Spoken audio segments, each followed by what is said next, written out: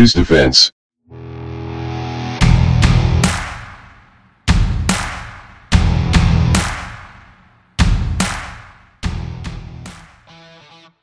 Welcome to the channel. In today's video, we will discuss one of the exciting developments in the Philippine defense scene: the proposal from Korea Aerospace Industries to export the KF-21 Boramae to the Philippine Air Force. This is part of the ongoing military modernization efforts in the Philippines and a significant step toward enhancing the country's air defense capabilities. Stay tuned to learn more about what's being offered and what the impact could be for the Philippines moving forward. Recently, Korea Aerospace Industries, KAI, not only offered the Philippines 12 FA-50 Block 20 Fighting Eagle jets but also introduced their latest generation fighter, the KF-21 Boramae, for the Philippine Air Force's Multirole Fighter, MRF, requirements. This proposal aligns with the first phase of the MRF acquisition program, which has a budget of approximately PHP 61.2 billion. Originally, this program was more focused on Saab's offer to sell 12 to 14 JAS-39 Gripen jets. However, with KAI's proposal, the Philippines now has an alternative option that might be more strategically and financially suitable. So, what exactly are the advantages of the KF-21 Boramae? Currently, KAI is offering 10 units of the KF-21 Block 1 to the Philippines. Although this version doesn't yet have full air-to-ground combat capabilities, it is equipped with full air-to-air capabilities, making it ideal for air defense and interception missions. This is a quick solution for the Philippines, which urgently needs a fighter jet capable of securing its airspace from external threats. In addition to a proposal to export 12 new FA-50 Block 20 Fighting Eagle LCAs and upgrade the PAF's current 12 FA-50PH to a certain standard, KAI also made proposal to export the KF-21 Boramae for its MRF requirements.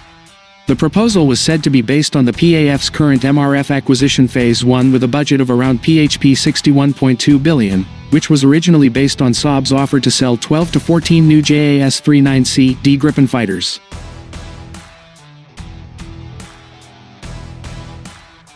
Apparently 10 units of the KF-21 Block 1 including ILS can be acquired based on the MRF Phase 1's budget. Block 1 has full air-to-air capability, but limited air-to-ground capabilities, making it initially more suitable for air defense and air interdictions. Block 2 upgrades are scheduled to be introduced by 2028, and the PAF can get the Block 2 upgrades almost at the same time as the Republic of Korea Air Force, depending on agreements. Benefits of procuring the Block 1 despite not having full capability is for the PAF to start building its proficiency and familiarity with the type, and also immediately have improved air defense capabilities.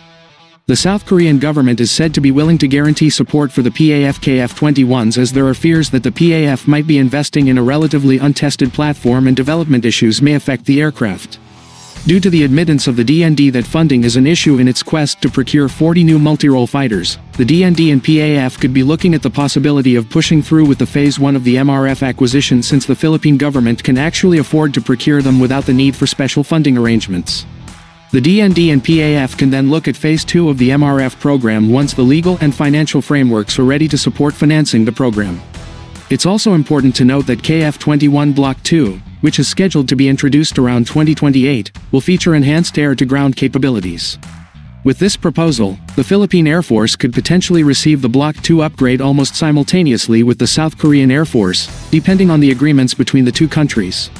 Although the KF-21 Block 1 isn't fully equipped for multirole missions, there are significant advantages for the Philippines if they choose to acquire it now. One of the key benefits is that the Philippine Air Force can begin developing familiarity and operational proficiency with this platform. Training pilots, mechanics, and building the necessary support systems early on will yield long-term benefits.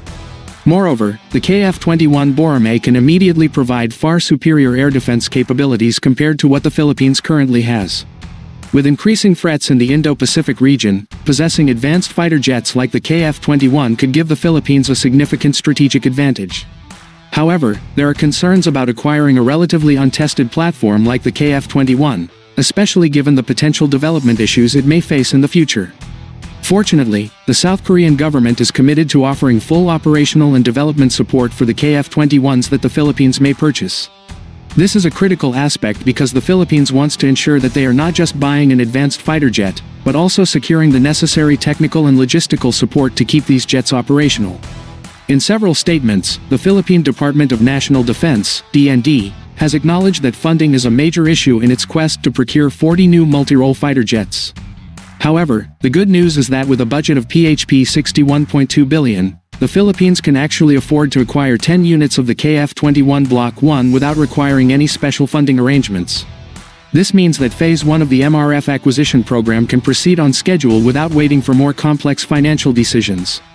Once Phase 1 is completed, the Philippines will have the option to move forward with Phase 2 when more robust legal and financial frameworks are in place.